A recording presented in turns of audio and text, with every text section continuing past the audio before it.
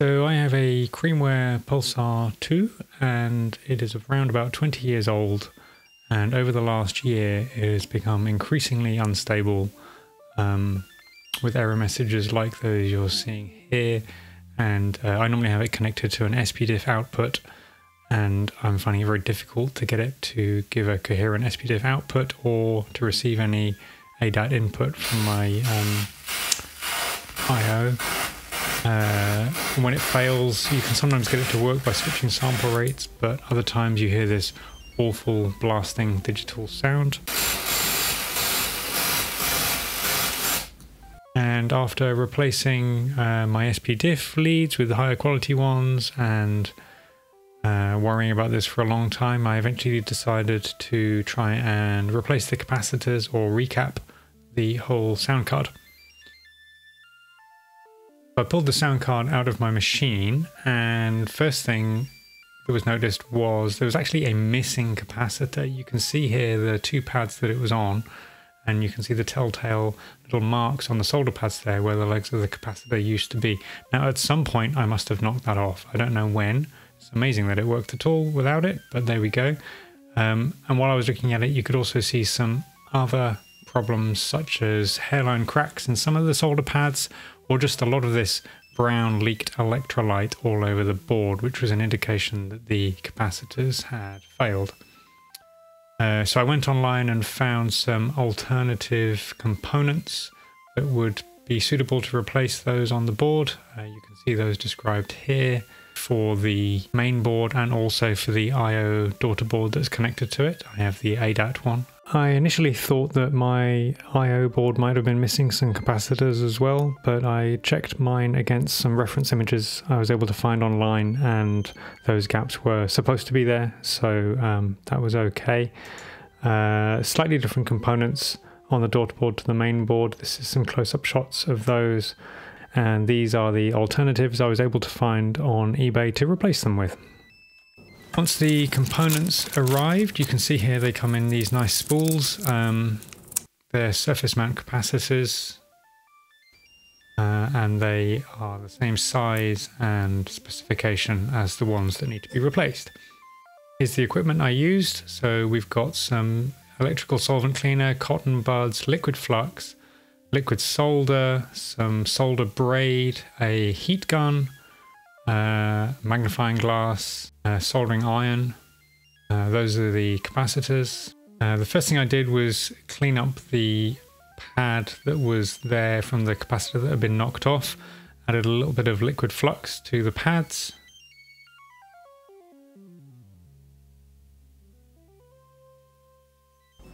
Used a bit of copper braid and soldering iron. Look at my shaky hand.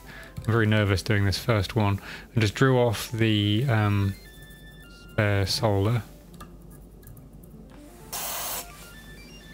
with a cotton wool bud with some electrical solvent on it, and just cleaned away the flux to reveal a nice clean pad ready for putting the fresh component on. Same thing on the second pad. Melt the solder, use the copper braid to draw up the old solder. Electrical solvent on the cotton wool bud, clean away the flux.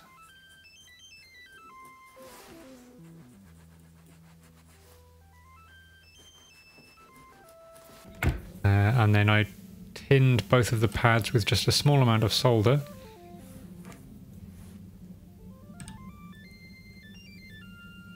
And then using some tweezers, carefully placed the capacitor where it needed to be, paying particular attention to the polarity, making sure it's the same as the one that was on there originally. And once it was held in place, then just the lightest touch with the soldering iron is enough just to melt that pad and hold it in position.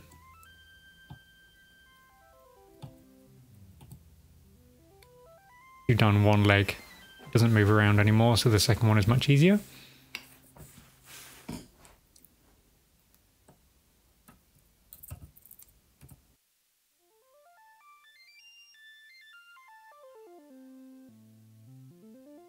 For the other caps on the board, I found the best way to remove the old ones, although it feels horrible to do the first time you do it, is actually just to twist them off using either some tweezers or some needle nose pliers. I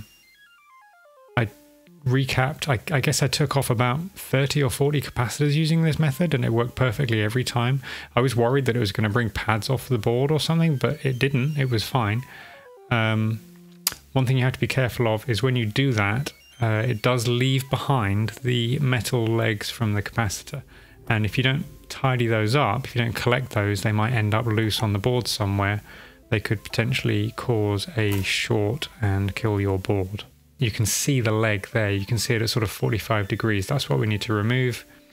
But to get those off, I used a little bit of solder just to give me some fluid to work with here, and then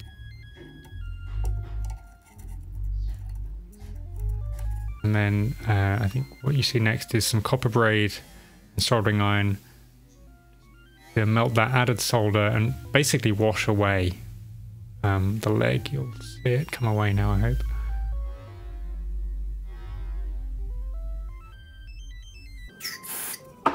Here we can see another one that I did elsewhere on the board. Cleaning off any leaked electrolyte using a cotton wool bud and some electrical cleaning solvent. I added a small amount of flux to the legs of the capacitor just to make it a little bit easier to solder them onto the board, because this is quite small scale stuff. Placing the component in position, you can see I've already tinned this one. I must have forgotten to record that part. But that one has been tinned, you can tell by the domed solder pads there, and then just the lightest touch with the soldering iron goes into position. You've got to be very careful with all of the other components that are nearby.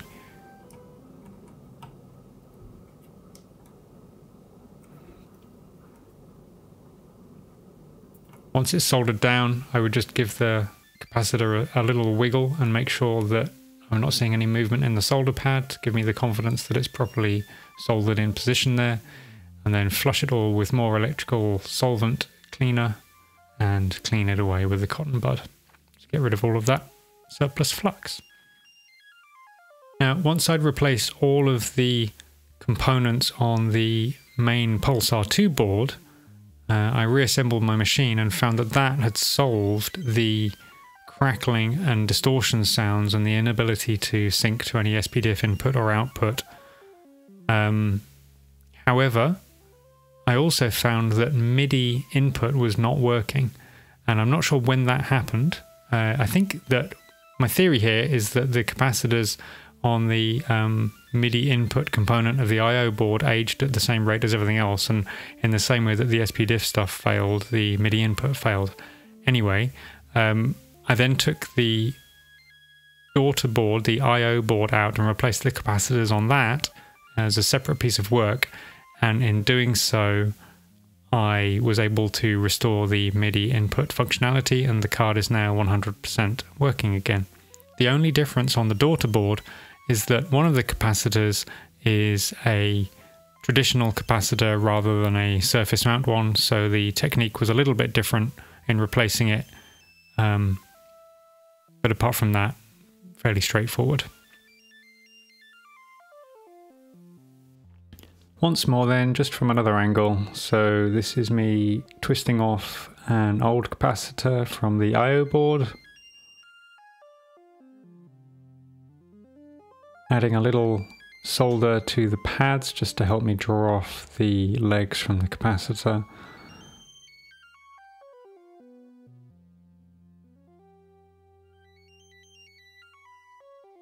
There you can see the leg left behind from the capacitor.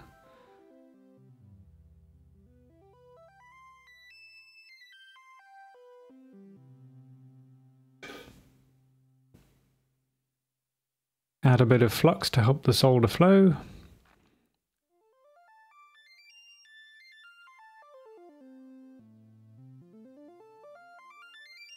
And use some copper braid to draw off the solder and the little legs.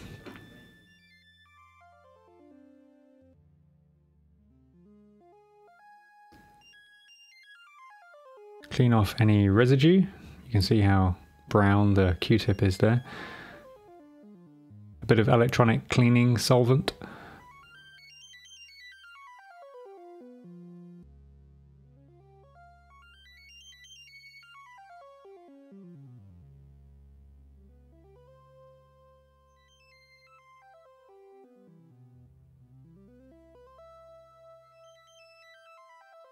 And there is the prepared pad ready for the new capacitor. Retin the cleaned pads.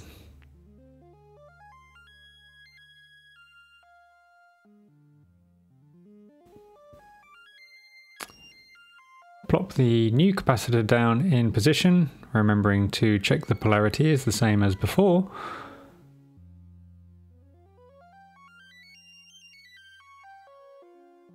And solder it in place.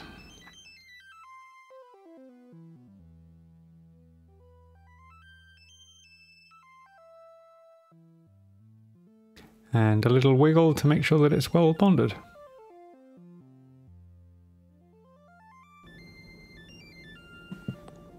Finally then, here is a fly past showing all of the replaced components on the daughter board.